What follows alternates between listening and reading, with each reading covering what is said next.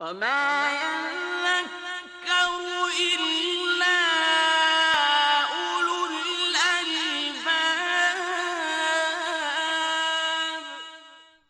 بسم الله الرحمن الرحيم.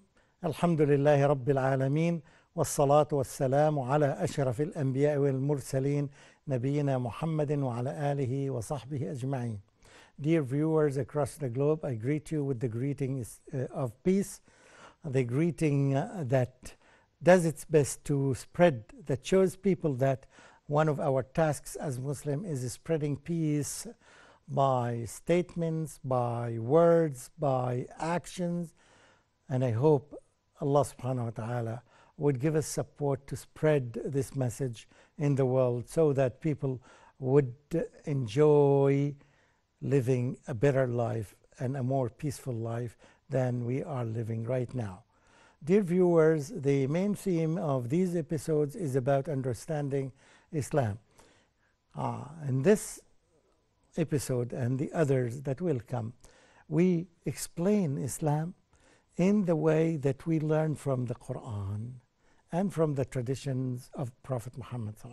We don't explain it according to our understanding from our parents, according to our understanding from our teachers. We try to give you the quotations from the Quran, what exactly Allah subhanahu wa ta'ala had said, so that it would be evidence for everyone to learn from. Here again, as we said, that Quran is a guidance, as we know that in the first chapter, Allah subhanahu wa ta'ala told us that this is guidance for believers, guidance for mankind. So here, Allah subhanahu wa ta'ala, again, as I mentioned in other chapters, is trying to explain to us the nature of Jesus, peace be upon him, and the nature of his mother, and tell the stories, that very accurate, precise stories, because as you know that, yes, Muhammad sallallahu alaihi wasallam came after Jesus. So the Quran that he carried to us, the Quran that was given to him by Almighty Allah, it has the answers of all the questions that took place after the birth of Jesus, which people were confused because we have many answers, and perhaps, if not all of them, the majority of them, or almost all of them, are incorrect. And the Quran here tells us the scenario even of what happened. Here Allah subhanahu wa ta'ala is giving us the scenario when Jesus was born as an infant, and he shows to us whether he is a man, whether he's a human, whether he's divine, and what happened exactly. When Mary, peace be upon her, gave birth to to Jesus, peace be upon him, because she is his mother. She was pregnant, and when she gave birth, she came to her people carrying the baby. And the first response of the people, unfortunately, was accusing her of adultery. They said to her, right, she made an oath, a vow to Allah subhanahu wa ta'ala, that she is not going to speak to any human being on that day. She came carrying, as the Quran describes it, A'udhu billahi minash shaitanir rajim, and this is in chapter called Mary. And let me just take a pause here and explain to you the beauty of this. There is a chapter called Mary in the Holy Quran. There is no chapter called Aisha. There is no chapter called Khadija. There is no chapter called Safiya. There is no chapter called Amina. That all of them are the relatives and the wives, the mother of Prophet Muhammad sallallahu alaihi wasallam. There is no chapter in the Holy Quran that carries any of the names of the relatives, the wives or the mother of Prophet Muhammad sallallahu alaihi wasallam. But there is a chapter called Mary, to show the significance and the importance of Mary in our belief, and to show that Muslims are not biased.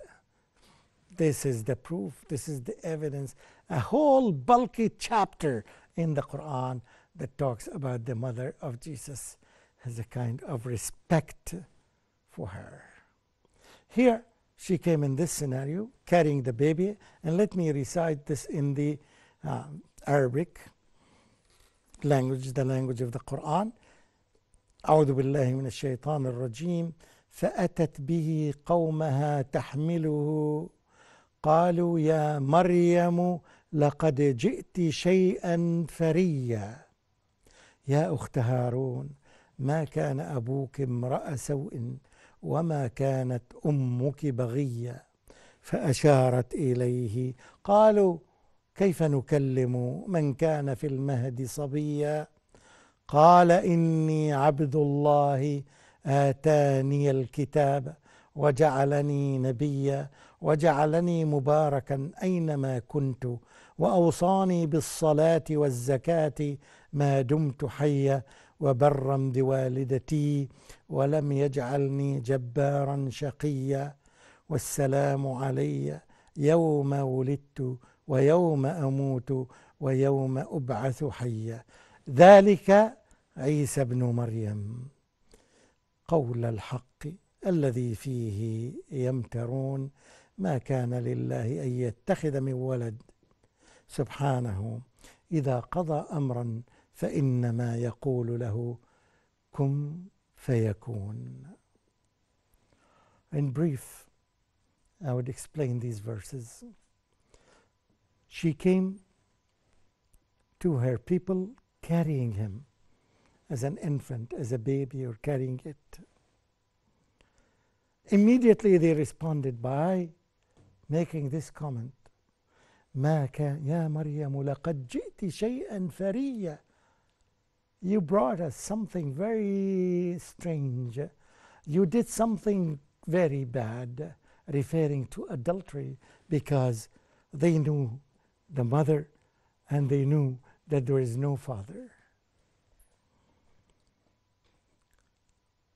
يا أخت هارون, O you, the sister of Aaron, your father was not a bad person, and your mother was unchaste. She was a chaste woman.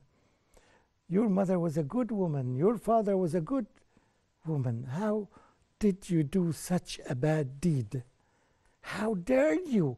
They put her in that bad situation by accusing her without knowledge, without even trying to seek the truth, to look for an evidence of what they said. But immediately they accused her and attacked her. What could she do? Because she vowed that she would not speak to any human being, and then she pointed to him. She pointed to the baby, to the child who was an infant, because she vowed, she made an oath that she is not going to speak to anyone this day. And they responded, of course, logically, saying that how can we talk, how can we speak to a child who is just an infant? How can we know the truth and you are pointing to the baby? And here comes the miracle of Allah subhanahu wa ta'ala. And he made Jesus, peace be upon him, speak in his infancy, which is a miracle of this great messenger of Allah subhanahu wa ta'ala. So immediately what happened? Jesus, as a child, an infant, started to speak. And what was the first word that he said? And look and reflect upon this. He did not defend his mother. Rather, he tried to show them something more miraculous than this, something that's more important than his mother. And he said that, قَالَ إِنِّي عَبْدُ اللَّهِ. The first thing that Jesus admitted in this critical situation, that he is a servant and he is a slave of Allah, as Muhammad sallallahu alaihi wasallam did.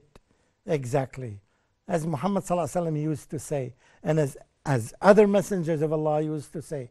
Exactly, Jesus said the same statement: Inni abdullah, I am the slave of Allah. He didn't say that I am the son of God. And this is so clear to people that this kind of belief have moved from the truth, from the servant and slave of Allah, to, as they wrongly believe, that Jesus is the Son of God. The Quran is very clear and is very straightforward about this truth. No compromise in saying the truth, because this will cause lots of problem and lots of illogical thinking and lots of deviation from the truth in the belief of people about Jesus. He said that, Inni Abdullah, I am the servant and I am the slave of Allah. Atani al-kitab, He gave me the book. He gave me the Bible. He gave me al-Injil. And وَجَعَلَنِي نَبِيًّا, He made me a messenger. He made me a prophet. Look at these facts combined together. So He is the slave of Allah. He got the book. He got the Al-Injil, the Bible, from Allah, and Allah made Him as a messenger, as a prophet. These are the facts, the truth about Jesus alayhi salam. And He made me blessed wherever I am. Allah blessed me wherever I go, and He enjoined me to do the prayer and to pay zakah as long as I am alive. Which means that implies that Jesus is going to die, according to this. وَبَرًّا بِوَالِدَتِي, that I treat my mother in a very good way. Remember, He said about my mother. He didn't say about my father. He didn't say about my parents, father and mother, because He has a mother and He doesn't have a father. See how many times the Quran is confirming this truth, and how many times still deviate from the truth. And He did not make me a naughty and a bad guy.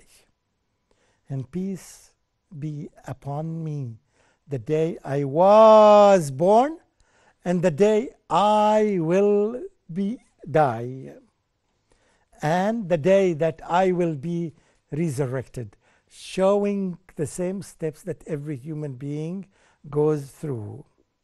And then here Allah subhanahu wa ta'ala makes this statement clear. ذَلِكَ عِيسَى ibn Maryam. This is Jesus, the son of Mary, and this is قول الحق. This is the true statement about Him, that they have some doubts about it. And said, it does not befit Allah, it does not befit the majesty of Allah to have a child, because this is an act of human beings. Allah subhanahu wa ta'ala, if He wants anything to happen, He would just say be, and it becomes. He doesn't need to do what human beings do in order to get a son, because this is a quality of humans, not a quality of divine. We do thank Allah that He showed us the truth, and He taught us the truth in His holy book. And we do thank Allah subhanahu wa ta'ala for giving us this opportunity to share the truth with everyone, so that they will be guided and not swayed from the path of the truth. Wassalamu alaikum wa rahmatullahi wa barakatuhu.